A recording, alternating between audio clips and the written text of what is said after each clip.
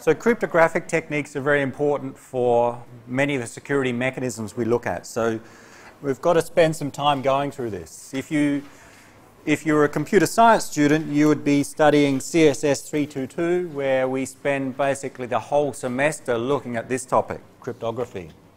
We get to spend maybe 2-3 lectures on it. So you see this presentation is maybe 80 or 90 slides. Some of them we'll have to skip over just to cover within reasonable time, but there's a lot of information here, but we'll go and give an overview of different cryptographic techniques. And as we skip over slides, you may want to just make note on the slides that I skip over. That is usually means it won't be covered, but the ones I skip over may be some examples if you need to know more, or some further details that are not necessary, but if you want to investigate, you can have a look. And at the end of this topic, you need to know about the different techniques, because we'll use them in the subsequent topics.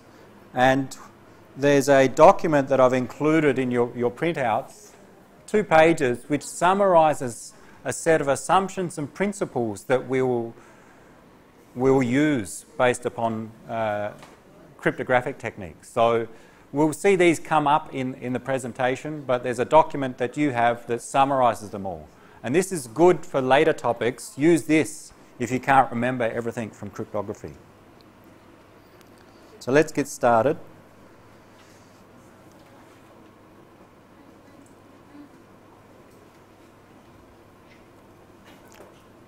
First, looking at the service of confidentiality. A common thing that we want to do is to keep data confidential, keep it secret. And we said yesterday, people said, okay, how do you keep data secret? Encrypt it. So we need to talk about encryption. The aim is to make sure our confidential information is not made available to unauthorized people. How do we do it? We encrypt the original data. We take the original data, encrypt it. We assume anyone can see that encrypted data, but the encryption is such that only the authorized people will be able to decrypt and see the original data. That's how it will work. That is, once it's encrypted, that data can be made available to anyone in the world. But even though you get the encrypted form, the only people who can decrypt and get the original data back should be those which are authorized. Encryption is used for sending data across networks as well as storing files. So it's not just about network security, it's also about security inside computers. You may store data on a computer system encrypted. So a model for encryption, we think, when we want to understand encryption techniques, I think we have 2 normal users, A and B, like our Alice and Bob from our other examples. And A wants to send data to B, and they want that data to be confidential. That is, when A sends data to B, no one else except B or A should be able to see the original data. That's the goal. We have some attacker or malicious user C, and we assume that C can observe what's being sent from A to B. So the attacker has some way to see what A sends to B. We cannot stop them from doing that. Now, how that happens in practice depends upon what communications network is being used. If it's sent from my laptop through a Wi-Fi network, it's quite easy to monitor Wi-Fi communications from a remote location. If it's sent through a wired network, again, maybe the attacker has physical access to the wiring, and they can just intercept and get copies of the signals sent across the wiring. So it's very hard to stop attackers from being able to observe and see what's sent between 2 entities.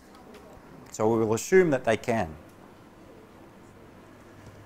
So the model for encryption is that user A has a message to send to B. We call that message plain text. It doesn't have to be text, but the name we give it is plain text. It's the original message. Then, before sending the data, user A takes the plain text and encrypts it. So encryption is an operation that takes that plain text as input. It takes another input, which is a key. So think of this as a function that takes two inputs, the plain text and a key, and that function produces an output, and that output is what we call ciphertext. So the encrypted plain text is called ciphertext. And A does not send the plain text across the network, they send the ciphertext instead. The ciphertext is sent to B. User C, our malicious user, can observe and see the ciphertext. So the assumption is that they know what the ciphertext is. When user B receives the ciphertext, they apply a function which is the decryption function. And to decrypt, they use a key. The ciphertext is also an input. And as a result, if everything works correctly, when they decrypt, they get the original plain text out. So that's the model for encryption. Sender encrypts the plain text using a key, sends the ciphertext, the receiver decrypts that ciphertext using a key and gets the original plain text.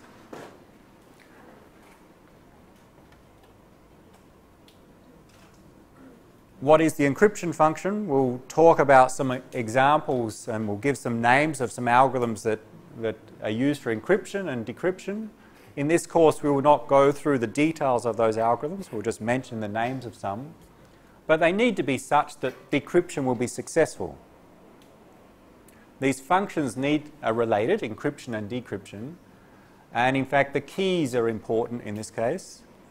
So the function should be such that if we encrypt plain text to get ciphertext with one key, the key that we use here, if we use the correct key, then we must get the original plain text back when we decrypt.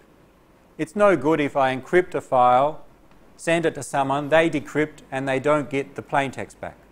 It must come back the exact identical plain text. So that depends upon the functions here.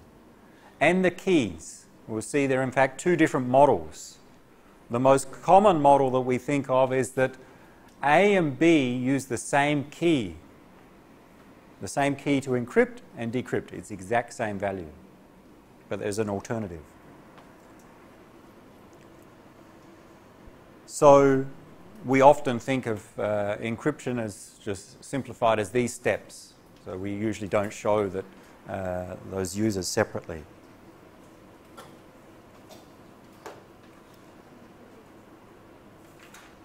This slide summarizes some of those terms. Okay, so the plain text is the original message, ciphertext is the encrypted or coded message.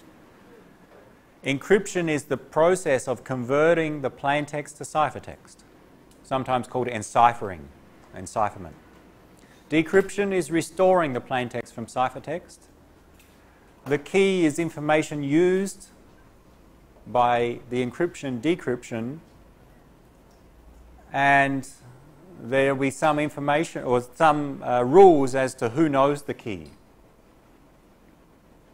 A cipher is a particular encryption or decryption algorithm.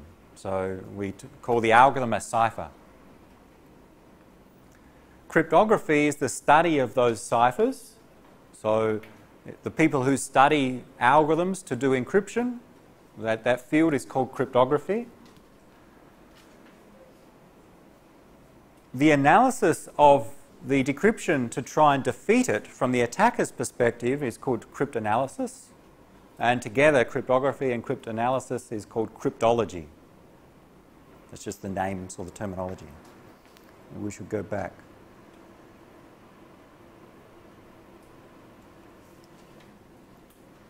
So we make some assumptions in this case. When we need to design encryption algorithms and use them, we make some assumptions. And the first one we've said is we assume the user C, the attacker, can observe everything sent between A and B. So they've got some way to see what's sent between them. That's one assumption.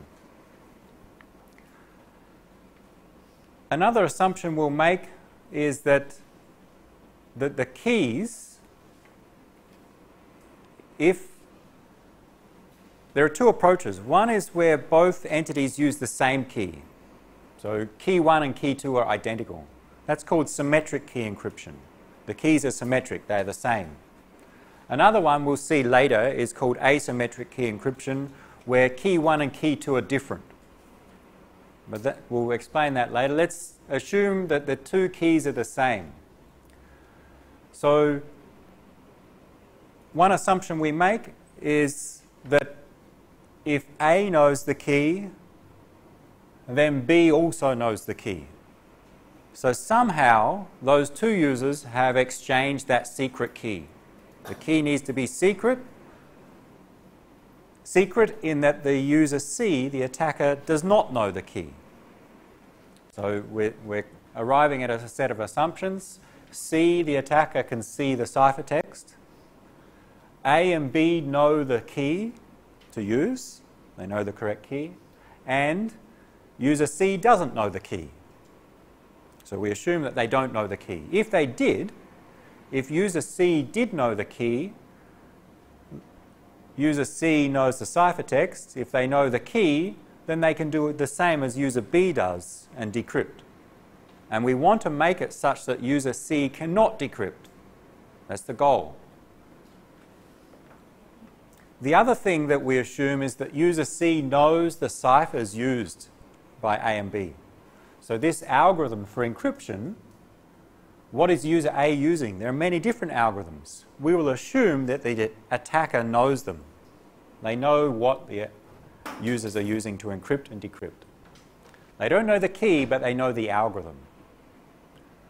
So the challenge from the attacker's perspective is, given the ciphertext, they know that, given the algorithms, so they know how they're encrypting and decrypting, but they don't know the key and they don't know the plaintext, they want to find them. That's their challenge. Find the key. If the attacker finds the key, then they can decrypt easily. Because if they know the ciphertext, if they know the key, they apply the algorithm and the algorithm gives us the plaintext. So if they find the key, then the attack is successful. Or if somehow they don't find the key but they find the plaintext, again, they've been successful in attacking. So the challenge from the attacker, find the key and or plaintext without given the ciphertext and the algorithms.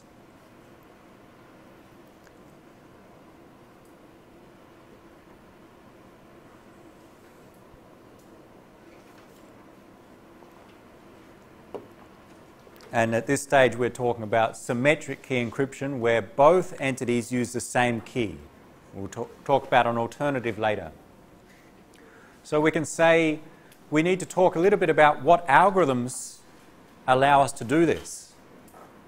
That is, a strong or a secure system will be one such that the attacker cannot find the key or plaintext.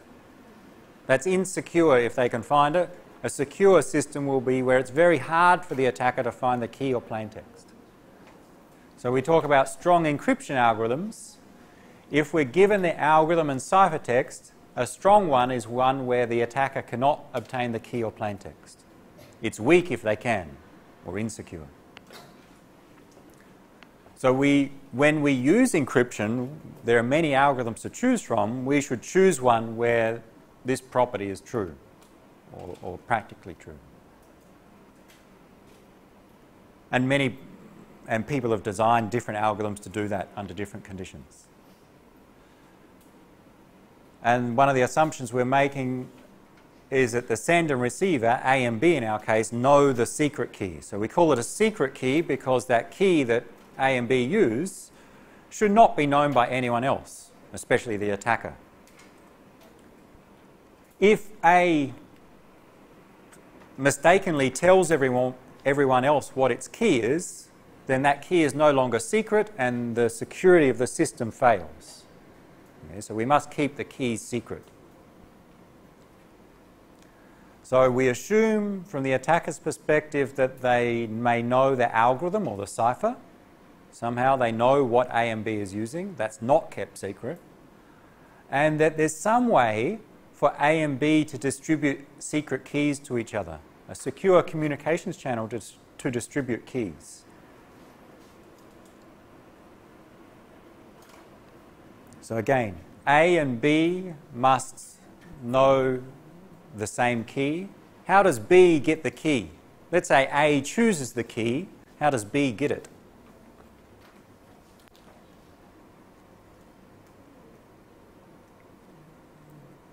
We need some way for A, if A chooses the key, some random value, and some way A needs to get that key to B because the decryption depends upon the key.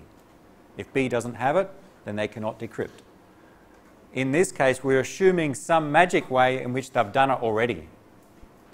That magic way may have been that user A and B exchanged prior on a piece of paper the key. They said, let's use this key for our encryption. They wrote it down, they gave it to each other personally, and then later, across the network, they used that key. Later, we will see that there are some automatic ways for exchanging keys across a network that is secure. Of course, we cannot send the key across the network. Because if we try to send the key across the network, user C could intercept and see the key. And therefore, it's no longer secret. If we try to send the key across the network, but we encrypt it first, then user B needs the key to decrypt, and we have the same problem. And we'll see later that there are encryption techniques that we can send an encrypted key across the network without user C seeing it, but not yet. For now, let's assume we have some way to do so.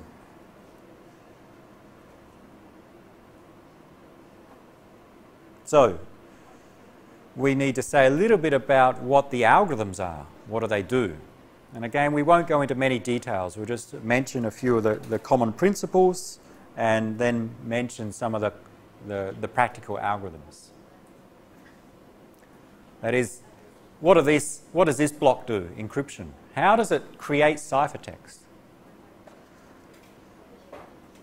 It's an algorithm that takes two inputs and really transforms the plaintext to get usually the same length ciphertext, where that ciphertext should be hard to convert back to the plaintext without having the key. There are different ways to do that. Some of the more common techniques use two basic operations for encryption: substitution and transposition. That is, to encrypt the plaintext to get ciphertext, substitution operation is, given the plaintext, you take some characters or elements in that plaintext and replace them with other possible characters. We substitute characters for others. Transposition is that we take some characters in the plaintext and move the positions. We rearrange them.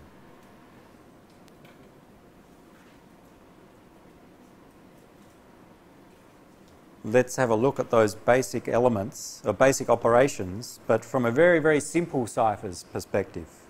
We'll try this one. We'll illustrate those two operations with two very simple ciphers, which are not secure, but easy to do examples for. One's called the Caesar cipher, and to encrypt using the Caesar cipher, it's an example of performing a substitution. If we consider the English letters, A through to Z, then we take our plaintext message, and to get ciphertext, we shift the plaintext letters K positions to the right, where K is the key. Let's see that via an example. I have some different ones to consider.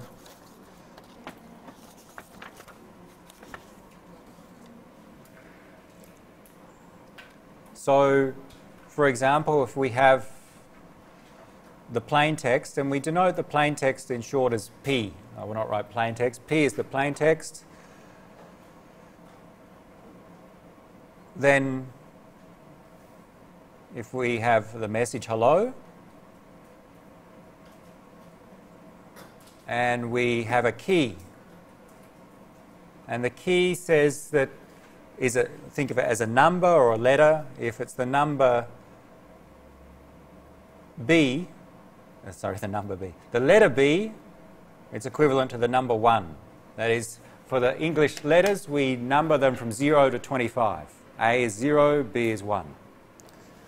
Then the Caesar cipher, to encrypt, what we do is we take each plaintext letter and substitute that with the letter which is 1 position to the right in the alphabet. 1 because our key is B, or 1. So H becomes what? H becomes I. Think of one position to the right. E, we substitute the letter E with F. Okay, you need to remember your alphabet.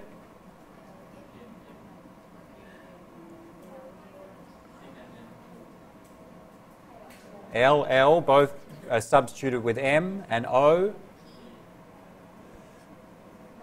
Okay, so very simple cipher, one of the first ciphers. Caesar cipher, named after Julius Caesar, one of the Romans from a long time ago. We substitute one element with another. The set of elements in this case, there are 26 possible elements, A through to Z. To decrypt, what do? You shift back, you shift to the left. That is, if you have the ciphertext, and if you know the key, we know the key was B, or 1, then we take I and shift it to the left, back 1 position.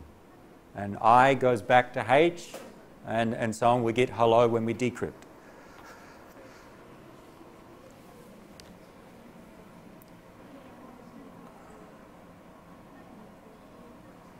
What if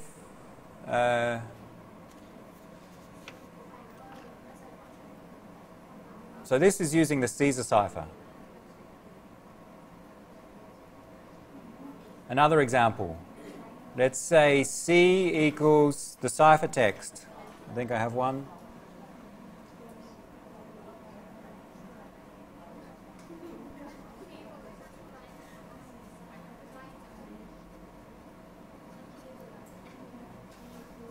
That's our ciphertext. You're the attacker. You know the ciphertext. You know the algorithm. You know it's the Caesar cipher. You don't know the key. Find the plaintext or find the key. Okay, so the attacker's challenge now is, given this ciphertext, so this is a different example, given this ciphertext, they know Caesar cipher was used, they need to work back and find the plaintext. What would you do? You don't have to try. What would you do? Find the key. Well, how? You're going to come and beat me up and ask me for the key? I will not tell you. What do you mean by brute force? Try every key. How many possible keys are there? So you don't know the key. How many possible keys are there?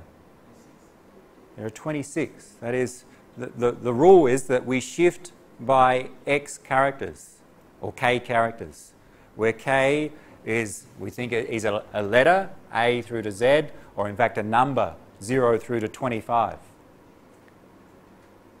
Because if you shift by 26 positions to the right, you take the letter A, shift it by, or let's say, shift it by 1 position to the right, you get B. Shift it by 26 positions to the right, what do you get? And 27? So it's the same as 1. Okay, so shifting by 1 position to the right is the same as shifting by 27 positions to the right, because it wraps around. And the same as 53 positions to the right. So in fact, there are only 26 unique keys that give us a different output. So from the attacker's perspective, one way to find or to try to find the plaintext, there are 26 possible keys. Try them all. Try key K equal to A. What do you get? So as an attacker, we may say, let's try a key of A or 0. What's the plaintext? Shift by 0 positions. It doesn't change anything. It's not a nice key to use. If you encrypt, don't use A. So what the attacker does is says, okay, the plaintext is A, B, M, D, M. But the attacker's smart. They know that the message is in English. And they know it's going to be some word. They don't know this. They know that A, B, M, D, M is not a word, so they assume that this is not the correct key. It must be something else. So they try another key. Maybe K equal to B. And they try to decrypt with a shift of 1 position to the left. What do they get?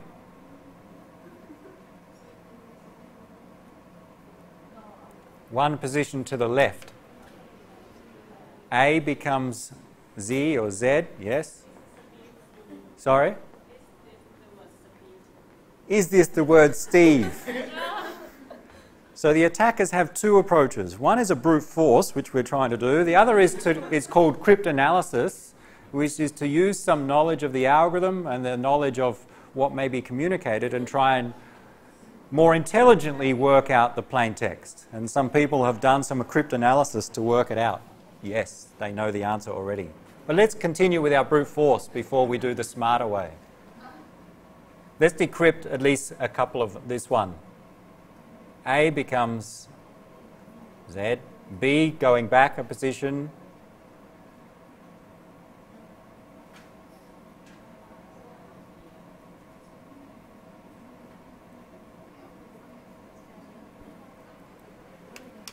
so we need to go back, we get this, and the attacker says, Z-A-L-C-L.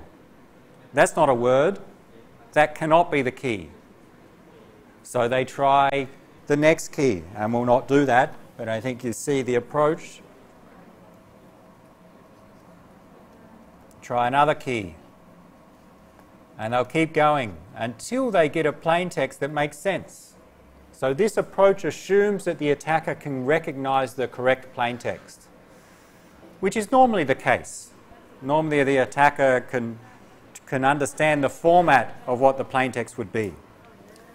They'll keep going, and what do they get to? Those people who broke the cipher before, what key will they get to? What's the letter or number of the key that's going to work?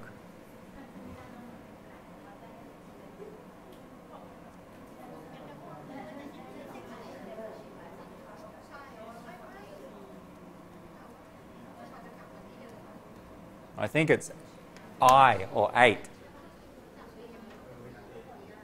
Is that right?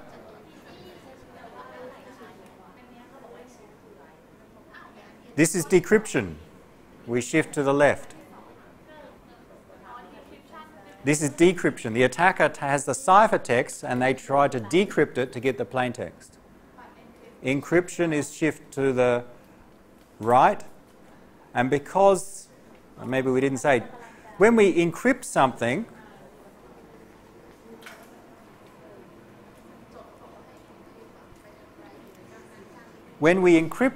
our plain text, we get ciphertext. The decryption algorithm must be such that when we take the ciphertext, we decrypt, we must get the original plain text. So our Caesar cipher algorithm, the encryption is shift to the right K positions. Therefore, given the plain text that is output from the Caesar cipher, to decrypt, the algorithm must be shift to the left K positions. Otherwise, we won't get the same plain text back. So yes, decryption, shift to the left. And I think you can confirm if you try shift of 8 positions to the left, A, shift 8 positions to the left, I think you end up with S.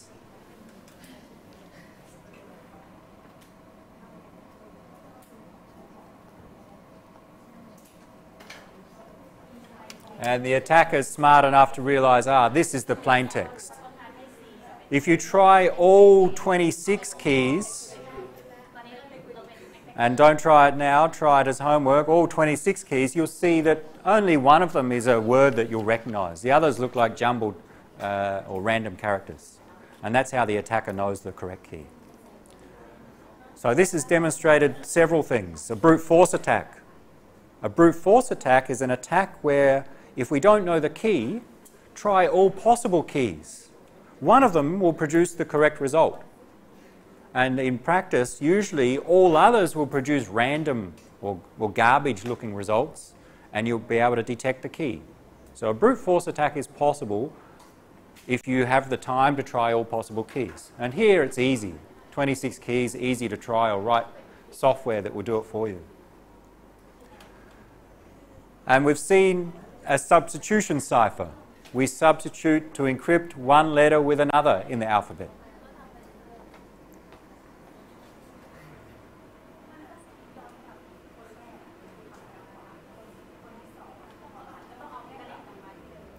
Don't worry too much about the Caesar cipher. Okay, understand the principles that we're trying to see here. Any questions?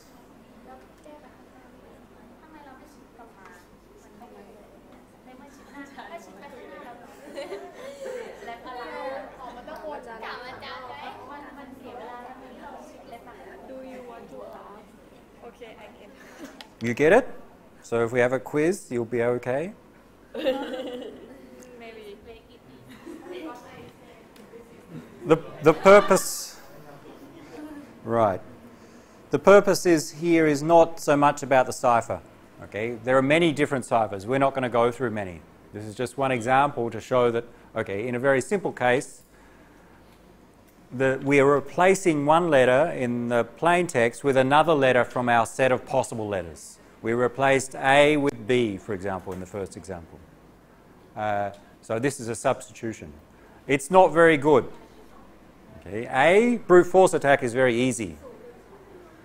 And in fact, even without a brute force attack, I think the people who discovered the ciphertext didn't try all possible 26. They used some other knowledge to work out the ciphertext. All right, you could guess in this case, maybe. So it's not very secure, but it demonstrates a substitution. It also demonstrated brute force. So that's a common operation still used in encryption algorithms today. Not the Caesar cipher, but this concept of take some characters and replace them with other characters in the set of possible characters, substitution. Another operation is transposition. Rearrange characters. Don't replace them, but rearrange. And I guess we can go through the example.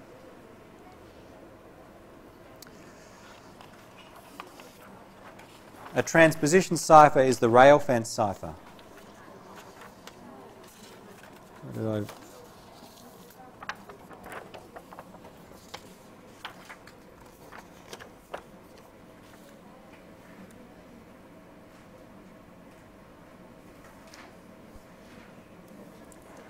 A different cipher, and the encryption operation is we take our plain text, a game on English characters, we have a sequence of letters, we write them in diagonals over k rows. So instead of writing it as one long row, our plain text, we write the plain text, but the first letter is on the first row, the second letter of the plain text is on the second row, and we do that for k rows, and then we come back to the top row. And then to get the ciphertext, we read row by row. Let's show that by our example. Where's my pen go?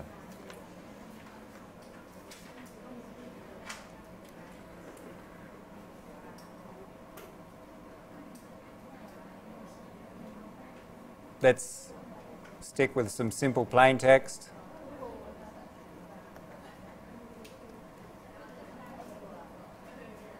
And let's use a key of 3 in this case. In this cipher, the key specifies the number of rows. So to generate the cipher text, we write the plain text but across 3 rows. So H, E, L, and there's our 3 rows. L, come back here, O, S, come back to the first row, T, E, V, E.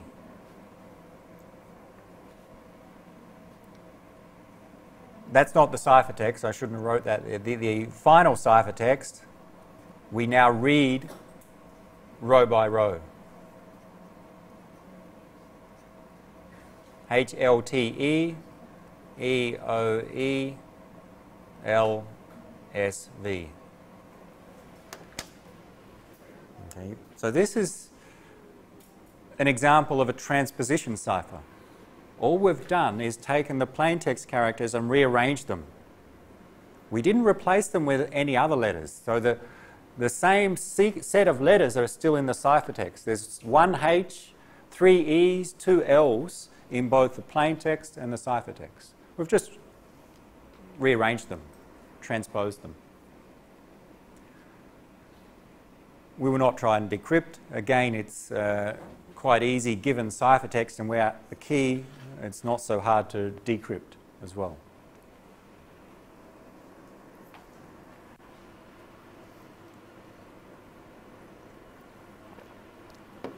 There are many of the ciphers used today, the symmetric key encryption ciphers, the practical ones which are secure, use these 2 concepts. They use transpositions, rearranging characters, and they use substitutions, replacing one character with another character in the character set. The characters are not necessarily letters A through to Z.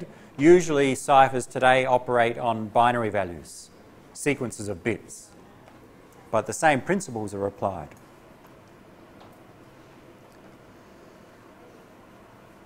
But to add security, what they do is they don't just do a substitution or just transposition, they combine those operations.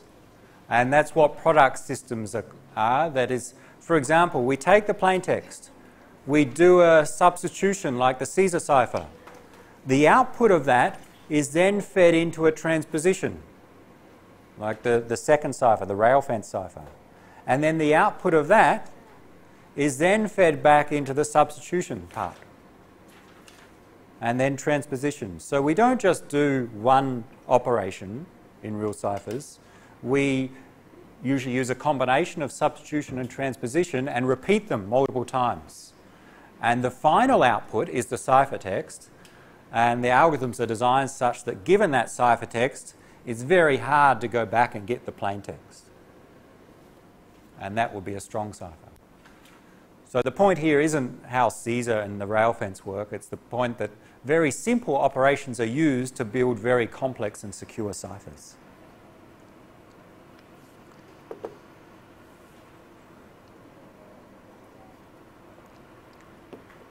I've already hinted at that there are 2 different types of ciphers. Where so far I've mentioned something called symmetric key ciphers. Back to our picture. Sorry. In general, there are 2 keys, key 1 and key 2. But there are 2 different types of encryption, symmetric key encryption and asymmetric key encryption. Symmetric key encryption, key 1 and key 2 are the same. They're identical values. They're called a shared key or a secret key. The other approach is called asymmetric encryption or called public key encryption, where key 1 and key 2 are different. They're related, but they're different values.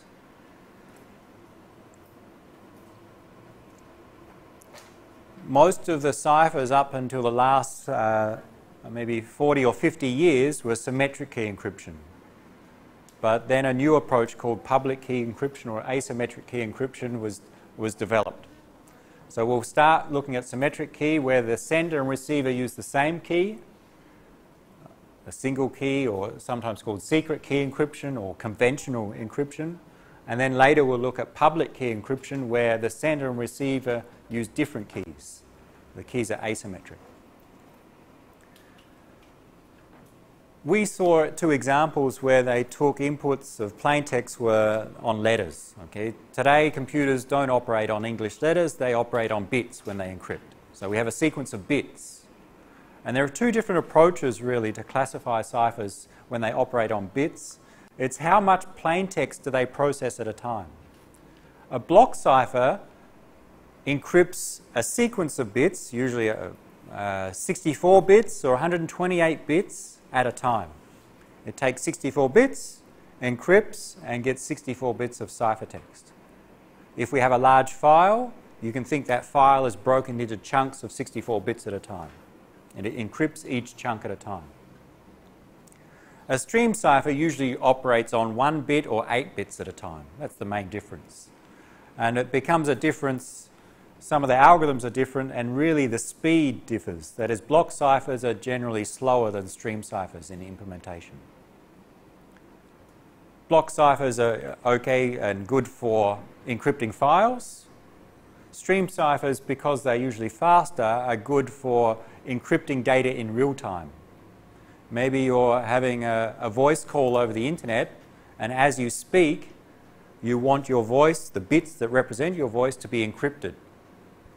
So the encryption process must be quite fast, because as you speak, data is generated and needs to be sent quickly. So stream ciphers may be used there. Most of the examples we'll look at are actually block ciphers. We'll mention 1 or 2 stream ciphers. A product system we will not go through is really apply a substitution operation, like Caesar cipher, but more complex. Apply a transposition operation, and then repeat that. Use the same operations, but keep repeating until you have secure output.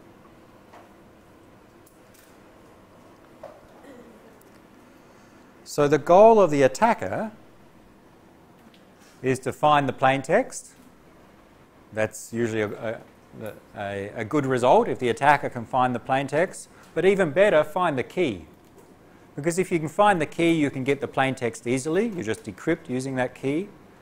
Finding the key means in practice you can not just find the current plaintext, but all future plaintexts which were encrypted using the same key.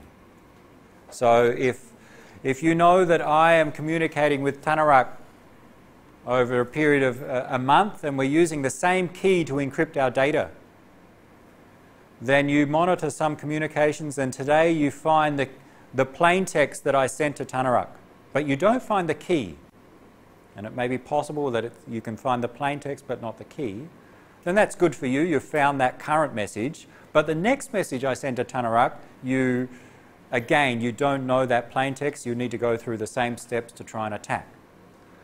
But if you find the key that we're using to communicate, then you can easily decrypt today's message, and you can decrypt tomorrow's message and the future messages, because if we use the same key and you have the key, it's easy to get the plaintext. So that's why we say discovering the key is better.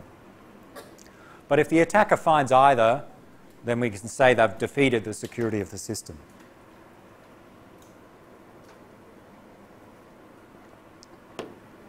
We assume the attacker knows the ciphertext, they know the algorithms in use, and they may know pairs of plaintext and ciphertext that have been sent previously. This is some extra information they may know. So in practice, attacks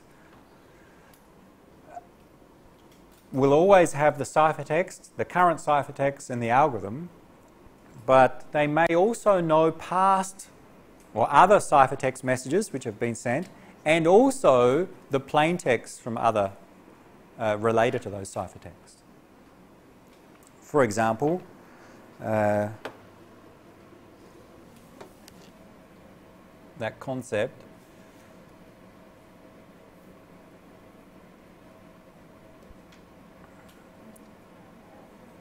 the attacker, let's say we have A sends a message to B. Or A is communicating with B, so they send ciphertext. I'll say CI. They may send many ciphertext messages with encrypted using the same key to B. And the attacker knows the algorithm, the cipher used. They know the current ciphertext. Say, I'll say C10, that is the 10th, if that was the 10th message sent, they know C10. They may know previous ciphertext, so their aim is to find from that ciphertext the plaintext, P10, and or the key that was used. So what A does is takes their plaintext, maybe the 10th plaintext, P10, encrypts it with key K, gets ciphertext C10 and sends it. We assume the attacker knows the ciphertext. They want to find the plaintext and the key. But the attacker may know other ciphertexts as well. They may know C9 and C8 and so on. So they may monitor multiple ciphertexts, and that may help them in finding the key in the plaintext for the current ciphertext. In fact, they may know previous pairs. And that's even better for the attacker. That means, let's say the attacker knows the algorithm, they know the current ciphertext, their aim is to find the current plaintext or the key. That's what they want to find. If the attacker has monitored past communications, then they know the previous ciphertext messages, C9, C8, and so on. In some cases, the attacker may know past plaintext messages. They know that C9 was in fact the encrypted form of P9. But they don't know the key that was used to go from plaintext P9 to ciphertext C9. How could they know that? An example is that, let's say, A is some military operation. A and B are some military entities, and they send messages to each other encrypted about the time in which they're going to drop bombs somewhere, the time and location. Okay, so the plaintext is some time and location. And the attacker is trying to work out, so A sends a message to B saying, drop a bomb at this location at this time. And the attacker is trying to work out and know in advance where they're going to drop the bomb and at what time so they can avoid it. So the attacker is monitoring the communications. It's encrypted. But the attacker knows for the past messages, they saw the encrypted form, the ciphertext, C9. They didn't get the plaintext, they couldn't decrypt, but later when the bomb was dropped at a particular location at a particular time, they learned what the plaintext was. So there are ways that the attacker can learn the plaintext of old messages without knowing the key. In that case, the attacker learns the plaintext because they know a bomb was dropped at that location yesterday, and therefore they know what the plaintext P9 was. So there are ways for the attacker to find plaintext ciphertext pairs without knowing the key. Their aim is still to find the key or to find the current plaintext. In many attacks on ciphers, knowing more information about past communications makes it easier for the attacker. So a lot of the theoretical attacks usually assume that the attacker knows past information about old plaintext and ciphertext pairs.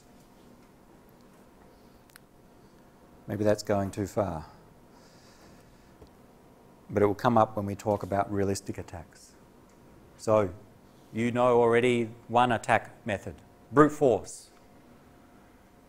You've got the ciphertext, you want to find the key or the plaintext, easy. Take the ciphertext, try all possible keys, decrypt that, and of all the plaintext messages which are generated, one of them should make sense. If that one makes sense, that's the plaintext, and therefore you found the key.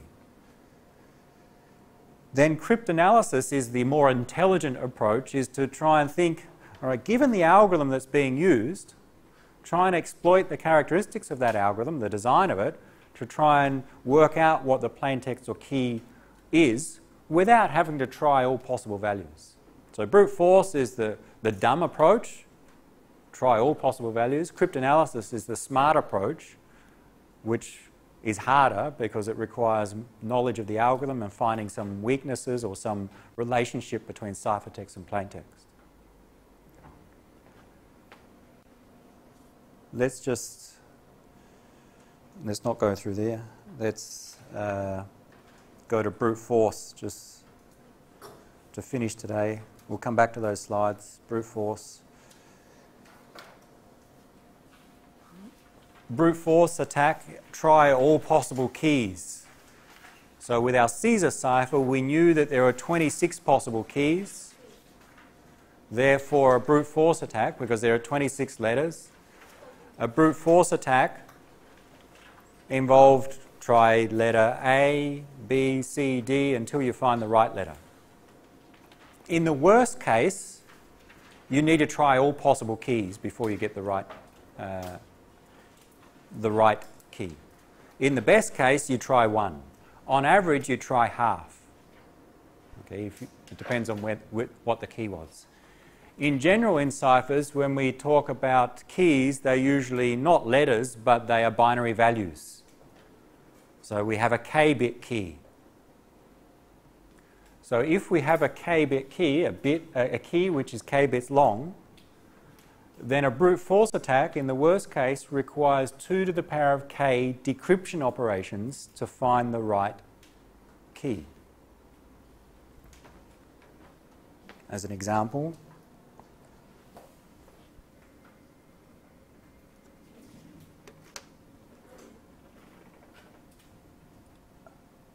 I have chosen a 3-bit key.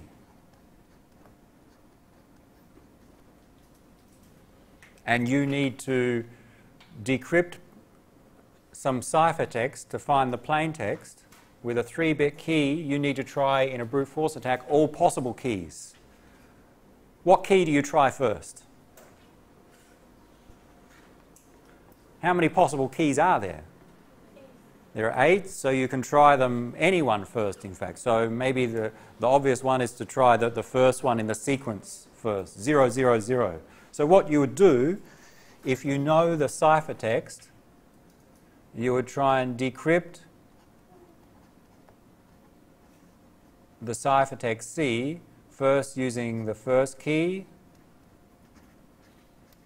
and you get some plaintext. If that plaintext makes sense, then you found the key. If it's random or doesn't make sense, you assume you haven't found the key. So then you try the second key. And you check, did we find the plaintext? And we keep going until we find the key.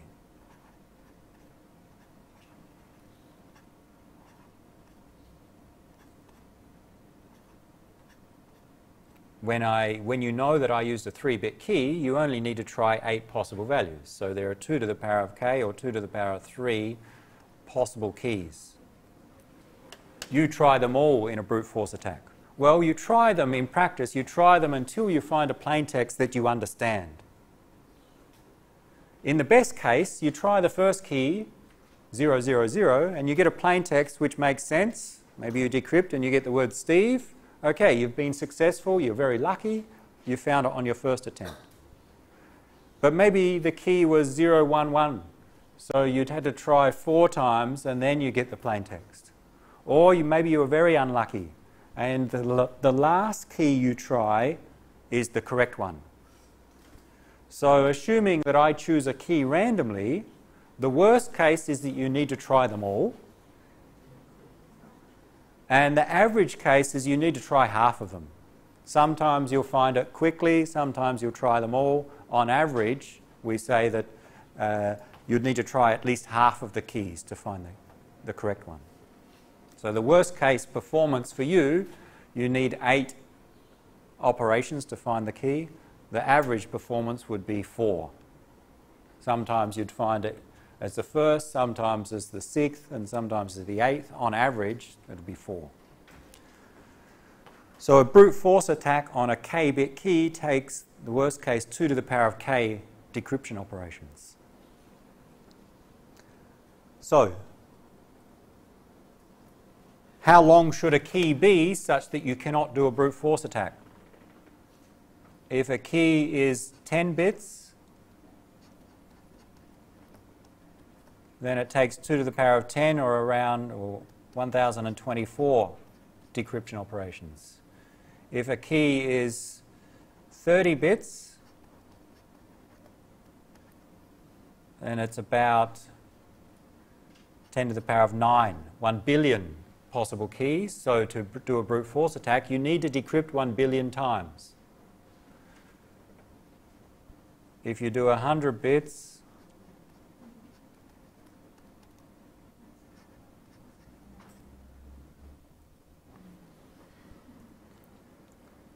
and 128 bits here, a key length of 128 bits,